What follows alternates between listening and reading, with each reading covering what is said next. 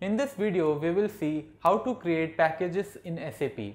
So let us see the agenda for this session. So first we will be covering what exactly package builder is, and then we will see the steps to create packages. And then we will see the task of a particular package builder and followed by types of packages. So now let's move on to the next slide, which is package builder. So what exactly package builder is? Package builder is a tool which is used to implement the concept of a package. So basically what it does, it is just creating a particular package in the ABAP workbench. Moreover, this package is a development object which acts as a container just to store all the development objects inside it, and then we can also create these development classes. Moreover, we can transfer these existing development objects into different packages.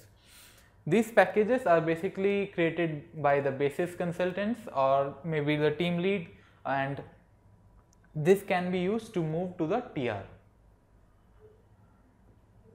Now in the next slide we are just seeing the steps to create package.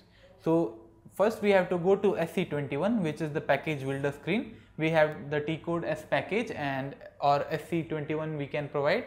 Moreover, we have to provide a custom name. So for custom name we have to provide start with Z or Y. So here suppose let us say this is the custom name that we are given, Z underscore custom underscore package. Now just click on create, and then you have to provide a short description, and then you have to press enter 2 or 3 times. Then just click on save and our package will be created. So this way we can create our package. So here I have shown you a screenshot. So here we have just selected the radio button and we have also given the custom package name. We have to just click on create. So then our custom package will be created. So these are some of the tasks of a package builder. Basically what it does, it creates a package or a sub package. Moreover, it specifies a package hierarchy, and it also defines the package interfaces for potential user. We can move the different elements into particular package interfaces. So these all are the steps or the basic task of a particular package builder. Now moving on to the next slide, here we can see types of packages. So packages are of two types, that is provider packages and user packages. So provider packages provides our development elements such as BAPIs, classes and methods or function modules, and these provider packages perform two tasks, basically to create a package and to define a package hierarchy. And the main purpose of this task is to assign and to create a structure for these packages. So here we are just creating a structure for these packages, and this is happening similarly in the user packages.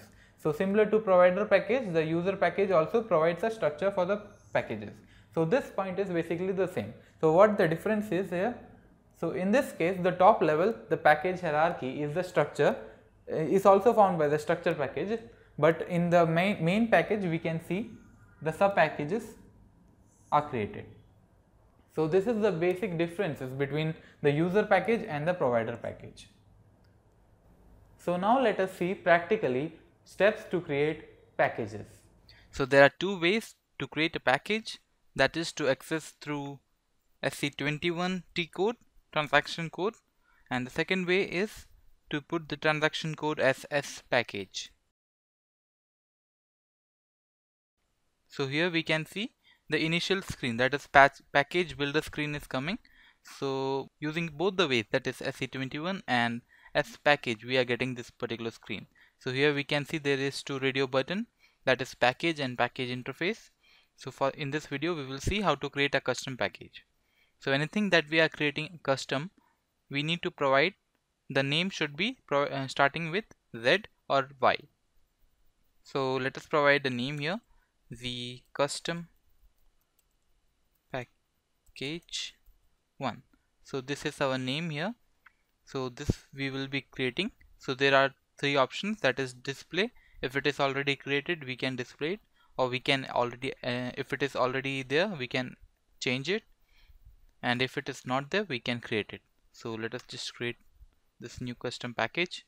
So the package name is this. We can provide a short description, creating custom package, right?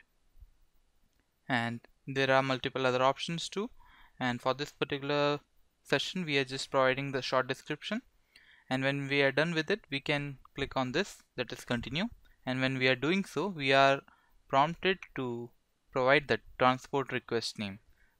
So we have provided a transport request number here. We will just click on continue. So on this transport request we will take another session, and just let us continue here. So here we see our custom package is created. So custom packages, we are just putting our development objects into this package and moving this package with the help of a transport request into different quality systems or maybe production system. So this was about the custom package. Thanks for watching.